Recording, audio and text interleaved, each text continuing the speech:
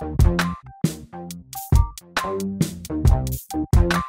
here with the Digital Digest, and today I wanted to share a quick unboxing and first look at the MSI X SLIM RTX 4090. Now this was announced roughly a month ago, and it retails for $1,699 US. I purchased mine from Best Buy. I'll include a link in the description.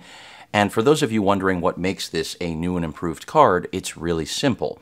Of course, in the name, it's now slimmed down, so it's not going to occupy as much space in your brand new build or your existing system that you're looking to upgrade. And then in addition to that, if like me, you wish Nvidia hadn't eliminated all of the HDMI ports, aka limiting us to a single port, this GPU brings one back. So we've got two HDMI 2.1 ports as well as two display ports. So a more flexible card in just about every sense. And, you know, I had told myself that I was going to wait for the 4090 Ti, but I just got the Samsung Odyssey Neo 57-inch mini LED ultra wide, and well, for any of you that know, that's pushing nearly 8K resolution, 240 hertz.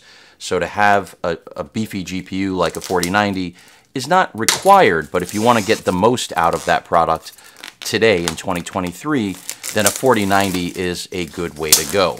So I decided to jump on it. Hopefully this is going to be the card that will drive it perfectly for me. If I end up doing a new build, of course, it will be on the channel. But as of right now, I think I'm going to put this in an existing build because, after all, that's another nice thing about this card. Slimmer, and that just means that older systems, as long as you have, you know, the power supply to back it up, which in my opinion is at least 1,000 watts, although I think this card calls for a minimum of 850. I still think this is the way to go. And again, for anyone wondering, this is all about gaming in 4K, or in my case, you know, 7K, which still is not, this card still can't really deliver full performance from that Odyssey Neo 57-inch, but it is very, very close. And again, the best experience you're going to get in 2023, no question about it. And MSI is a great manufacturer. I mean, there are a lot of different options on the market. I generally stick with Founders Edition cards simply because I just trust that Nvidia is generally going to produce, even though they don't literally manufacture them, the best cards that money can buy. So this is one thing that you're going to get with this card is a bracket, which I think is required here in 2023. Power cables.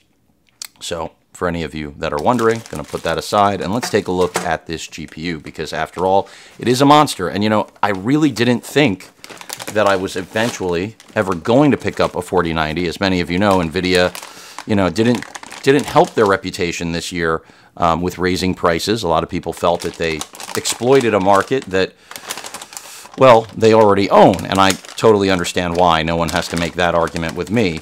But let's face facts. Nvidia is still the GPU manufacturer to beat, and very soon they may be the processor manufacturer to beat as they enter the CPU market, which, if you didn't know, they're getting ready.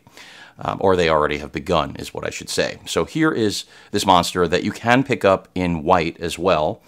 A little bit of MSI bling there. And it's a big one, but this looks a lot more like a 4080 than a 4090, and that's the beauty of this card. The other big deal, as I've already mentioned, are the ports, because we do actually have, as I already stated, two HDMI 2.1s and two DisplayPort 1.4s. Of course, for my monitor that I mentioned, I really need, you know, the next generation of DisplayPort, because that's just a limitation of what we have here in 2023, which reminds me of a lot of when the previous generation, not the 3000 series, but the 2000 series, was not ready for HDMI 2.1. So we had to wait for, obviously, the 3000 series cards to get that support.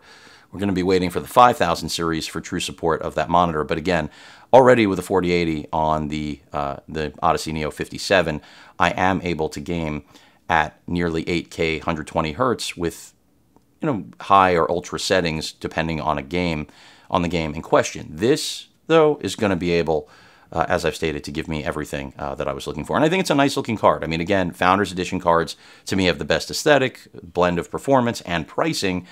This one only being $100 more than the Founders Edition, but having, in my opinion, what should be better performance. It should be cooler. hopefully no coil whine, and better port, port selection, an array of ports that is preferable.